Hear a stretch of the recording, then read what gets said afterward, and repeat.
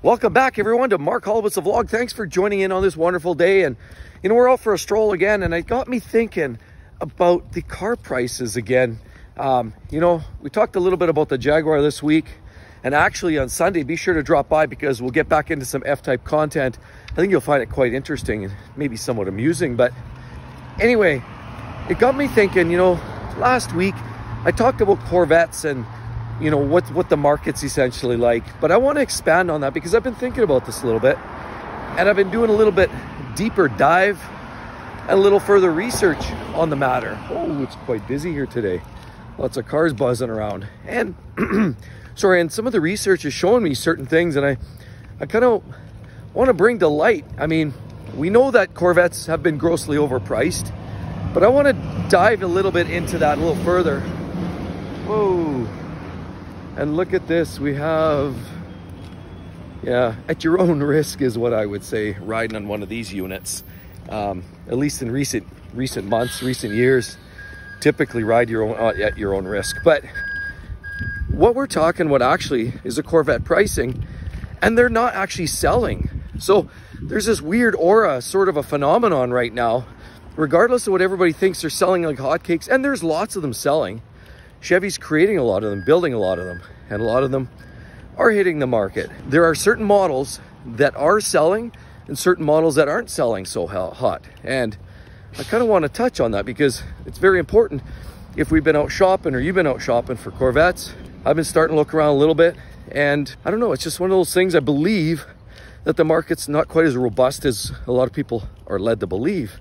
So obviously we have the Stingray. That was the original naturally aspirated 6.2. Now we have the 5.5 liter flat plane crank. That is the Ferrari base type engine in the Z06. And not only that, we also have the E-Ray, which we won't talk about now because that's kind of a marketplace that's just coming out. And we all know when the Stingray came out, it was the hottest thing since sliced bread. Of course, their timing was right.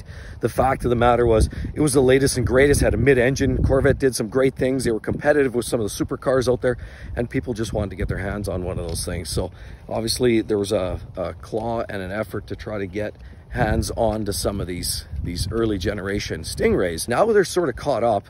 Stingrays are kind of old news. The new news is the Z06.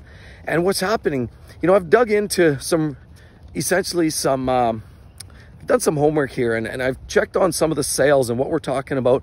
Even, for example, Bring My Trailer, done some assessments on some of the purchases and sales of some of these cars. Now, what I can say is what we're seeing with the Stingray, they've always been very popular, and a lot of it, again, was timing.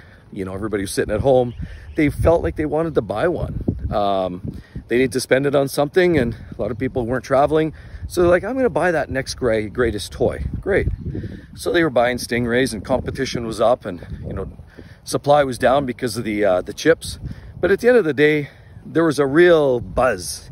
And honestly, Stingrays were a great thing, and they still are a very, very cool car. So Corvettes, again, are still that underdog. You know, they're punching above their weight class. But then along comes the Z06. And, you know, we've talked about what that market's starting to kind of look like, where it's becoming ultra competitive. People are putting down money ahead of time, sight unseen, hoping their number comes up, and then they're grossly overpaying. And there's some dealers that have been seen charging, you know, $80,000, $100,000 over a sticker just for the sale of the Z06, because they say, well, if you don't pay it, the next person might. So they're playing a little bit awkward out there. There's been a lot of weird games out there going on.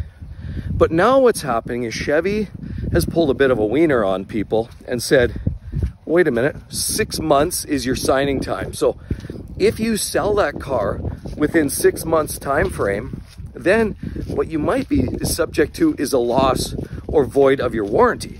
So now what's happening is there's people out there, they're thinking, oh yeah, oh, I'm gonna scalp these cars. I'm gonna get a Z06, and because it's the hottest thing and people are overpaying and waiting for these cars. And so I'm gonna do a quick and dirty here. I'm gonna buy a car, I'm gonna chuck it on the auction, and people are gonna pay me $80,000 over sticker for it, and life's good, and I'm gonna make a pile of cash.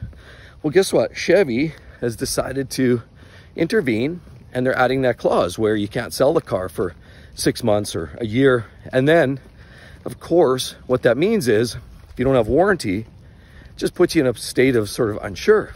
To couple to that, this new 5.5 liter V8 is a wondrous piece. I mean, there's lots of people talking about how great it is. It's basically modeled after Ferrari's 458, just a larger displacement. What they did basically was bought a 458 Italia engine, took it, stripped it down, reverse engineered, and built their own based on what they saw. They found an engine on eBay and they broke it down. So that's kind of how Chevy decided, hey, we're gonna try to beat them at their own game, and they created this car, this 5.5 liter V8 that screams, sounds F1, and it's just amazing. Puts down serious performance with 670 horsepower.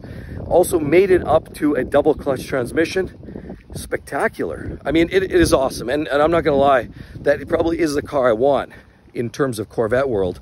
However, the big here, however, no warranty puts you at a risk. Okay, if you were buying a Lexus or you were buying a Toyota, you wouldn't worry. Yeah, I'll buy it without warranty. It's a bit of a risk. But guess what? There's been cases where people have talked about blowing up engines. And there's been several noted incidents where some of these Z06s have blown up. Knock, knock, knock, knock. All of a sudden, they're knocking on the back door. And next thing you know, you're stuck with a $30,000 bill for a new engine because you don't have that warranty, because you elected to buy that car or sell that car essentially and get involved in a transaction through the back door that Chevy wasn't involved with, that they didn't allow. And of course, now you have an engine that's a high risk with no warranty, and people are realizing that. So what's starting to happen now is these people are trying to scalp these cars, and they go to the auctions. They go to the Bring My Trailer. They try to pitch them in places like that. And then what's going on? The cars aren't selling because people are already seeing, wait a minute, there's a track record here. I'm buying this car without warranty because now they're flipping it and Chevy's not allowing that or not on board with it. So to buy a car through that sort of transaction means you're not having a warranty and you're putting yourself way out there at risk just for the sake of having the latest. Not to mention, you know the old adage, you never buy the first of any year, because that's usually, there's lots of bugs to work out. And this is no different. Chevy's probably, honestly, probably getting better, working out, figuring out some of the nuances.